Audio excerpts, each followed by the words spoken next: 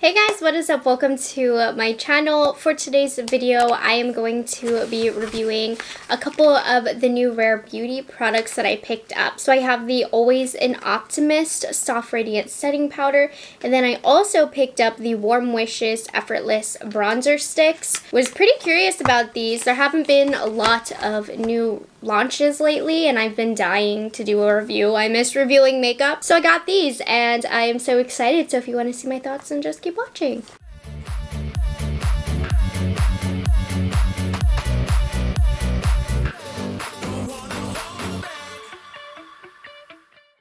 I'm at a weird stage of makeup right now, so excuse what we have going on, but I have my foundation and concealer on, no powder yet. I will have all the details of what I'm wearing down below if you are curious, though right now I don't think I'm selling it too very well. So these items are available right now on Sephora as well as the Rephr Beauty website. I will have a link down below if you are interested in picking any of these products up. Since I don't have any powder on my face, let's start off with these bronzer sticks. Now I wasn't too sure of which shade I should get, so I got two shades, so that will be fun. So these guys are going to be $23 each, which I think is a great price point for Sephora.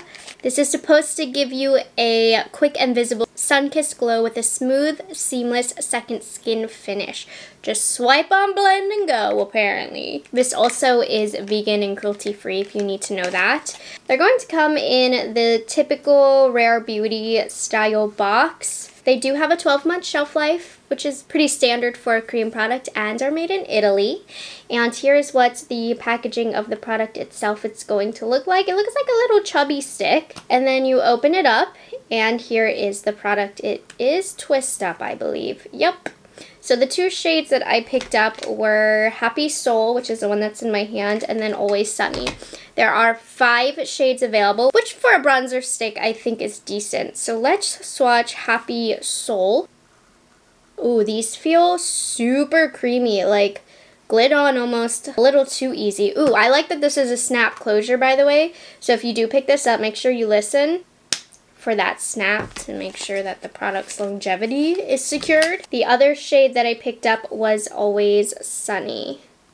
You can see this one is definitely warmer. Happy Soul is more my speed. I think this one's a bit dark for me. So Happy Soul is a light brown with cool undertones, and then Always Sunny is a rich caramel with neutral undertones. I don't know what called to me to buy this color, but it looks pretty dark, but that's okay. Just for reference, I brought out some other cream bronzers that you might have to help you with comparison. So this is the e.l.f. Putty Bronzer in the shade Tan Lines.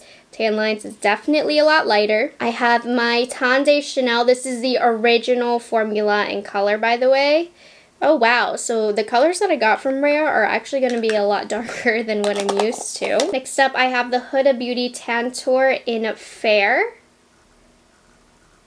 This one's one of my favorite colors, and it's a little bit more neutral than Happy Soul. In terms of texture, it definitely feels the closest to the Huda Beauty. And then the last one that I have that I'm going to compare is Butter Biscuit from Fenty Beauty.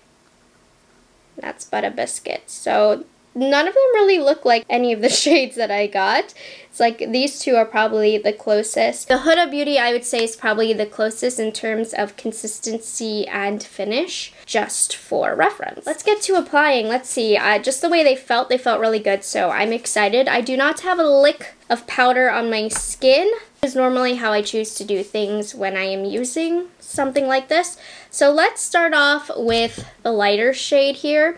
I'm going to apply how I would normally apply, which I have 2 ways that I normally apply. So the first way, we're just going to draw her on, really gliding on nicely here.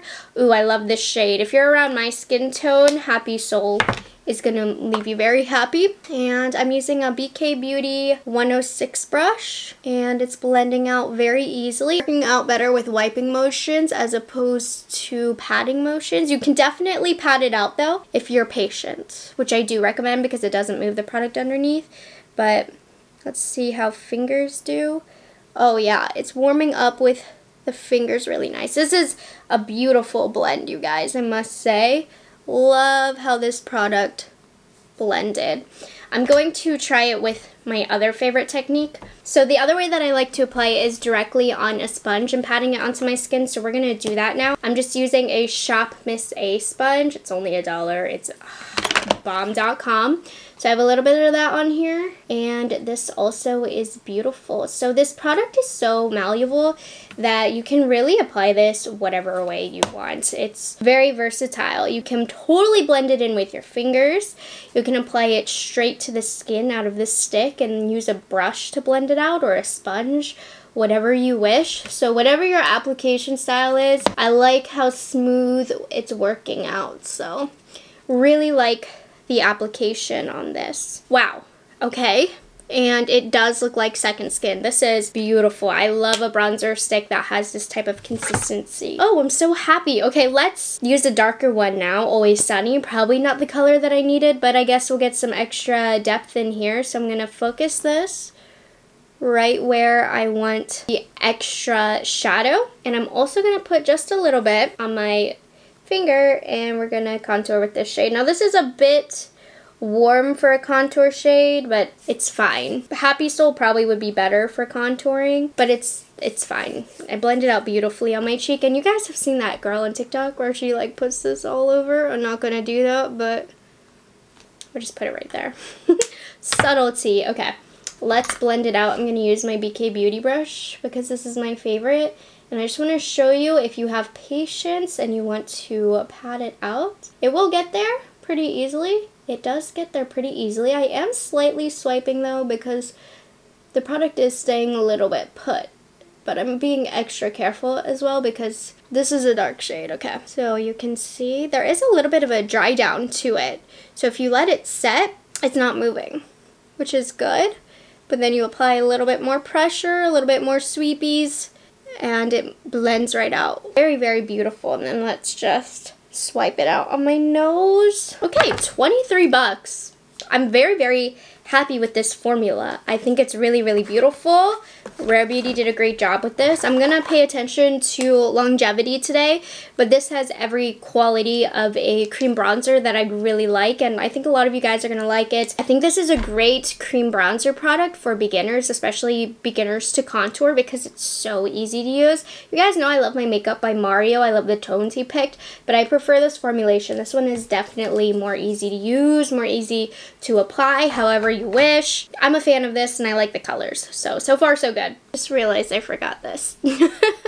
Okay, this shade is a bit warm. It's gonna be beautiful on medium tan skin tones. Okay, let's get into what I've been waiting for so that I can finish my crazy makeup. We have the Always an Optimist Soft Radiance Setting Powder. Now this is $22. It is $1 less than the cream bronzer.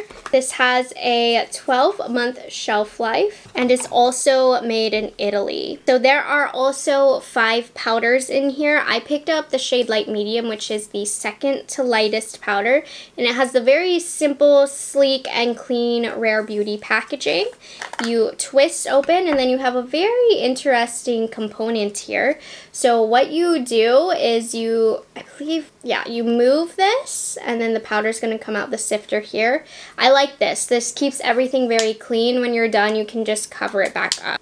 Different, but still quite functional. So I actually really like this. This is a talc-free loose setting powder that visibly smooths, blurs, and controls shine for a natural finish and all-day comfort. It's supposed to give you a light, natural finish. Now, this shade Light Medium, I think it might be a bit dark.